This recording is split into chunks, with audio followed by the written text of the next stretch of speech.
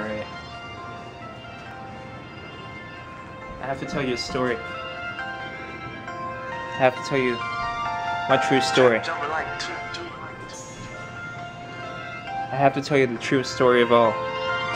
The story of how I became who I was. It's all thanks to Christmas. It's so sad. I'm crying right now. On the first day of Christmas I ever celebrated, I was so innocent, man. There was nothing that I hated. I loved to celebrate Christmas. I said, wow, what a great holiday this is. But on the 12th day of Christmas, my true love gave to me a bunch of lies. And then I had to make her bleed. Man, I was like only 17. I was going through struggles, man. I was trying to keep it clean. Beside the time that I was 15, then I had to kill my dad. And I was shoplifting. I was such a criminal, but I tried to clean it up when I was 16. I was trying not to be mean. But then I turned 17.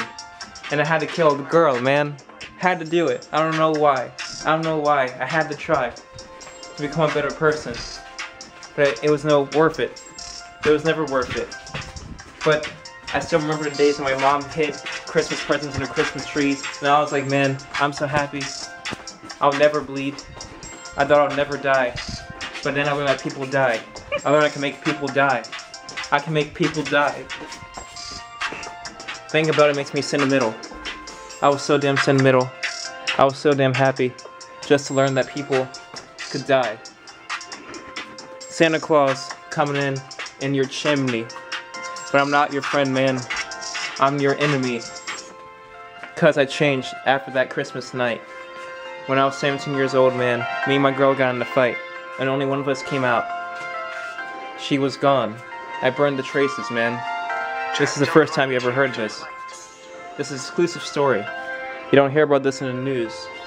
No, this ain't BuzzFeed. This is real news.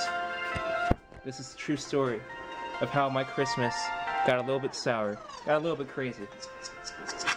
On the 12th day of Christmas, man. So sad.